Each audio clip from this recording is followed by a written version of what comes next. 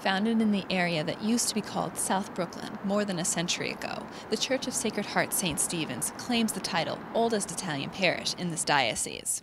Historian John Heyer was recently interviewed for a PBS series on the contributions of Italians to Brooklyn. He says that though the original Italian immigrants to this area had very few possessions, they brought along a rich heritage and a vibrant faith. They were definitely not liked when they first got here. They looked a little different. Their culture was definitely different. Their language was absolutely different, unlike the Irish immigrants who had come before them and at least spoke English. And so, that faith held them strong and helped them persevere through a lot of adversity. Many of the statues that line the church are from Italy or were created to replicate a beloved image back home. The pastor, Monsignor Guy Massey, shows me one key piece. Parishioners still process through the streets with this image twice a year, mirroring the celebrations in their homeland.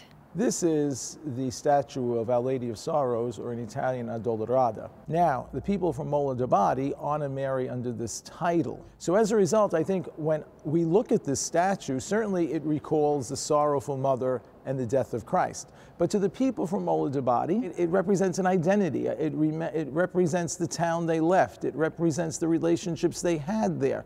It represents so much of their home. So as a result, it's an identity. An Italian immigrant herself, the patron saint of immigrants, Mother Frances Cabrini, also lived and served in this very area of Brooklyn. A mural on the location of Sacred Heart's original church building pays tribute to her ministry. She worked in the parish at the time of Sacred Hearts of Jesus and Mary.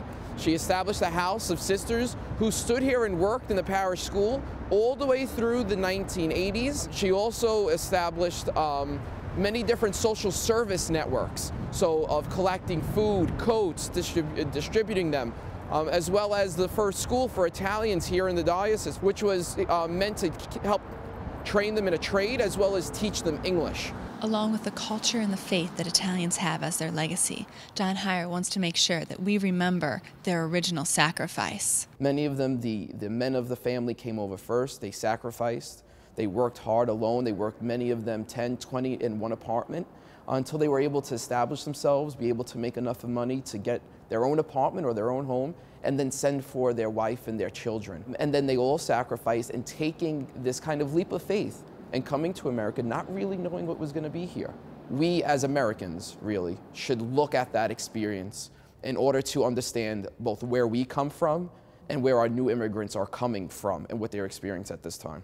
The PBS series about Italians in Brooklyn also features an interview with former Brooklyn Auxiliary Bishop Frank Caggiano, who now leads the Bridgeport Diocese. John Heyer says he hasn't yet seen the series, but he can't wait for the premiere next week. For Currents from Carroll Gardens, I'm Katie Breidenbach.